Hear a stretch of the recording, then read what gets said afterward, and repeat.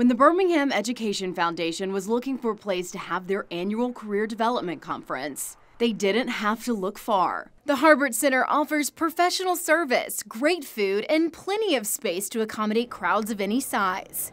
This is our 4th year of working with the Harbert Center. Everyone loves it.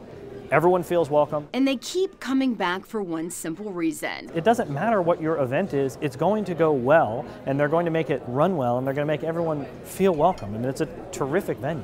A sentiment shared by Ken Jackson. Now, I've attended meetings here that had 20 to 25 people for a lunch, and I've attended functions here that had over 400 people. Regardless, the staff handles each event like it is their only event. As a Rotarian, he is at the Harbert Center frequently for lunch meetings, something that he looks forward to. The food is varied and quite good.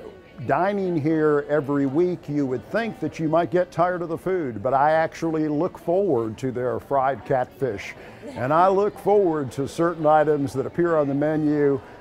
It's never boring, it's always good. For J.W. Carpenter, choosing this venue for any event is about more than the space and the food. Yeah, I think that the balance they strike, which is I think a lot more delicate than people realize, is professional and welcoming. So obviously they have to be very professional, they have to be bulldogs about the detail, making sure that they've got a lot of moving parts. They've got tables, they've got rooms, they've got food, and then they've got a lot of different groups moving in and out of here during the day, often when we have conferences, but you never see them sweat. They've got smiles on their faces, they're welcoming you at all times, they're making you feel like you're a part of this institution and part of the team. I mean, it's why they're our choice to hold our conferences. In Birmingham, Lillian Lalo, CBS 42.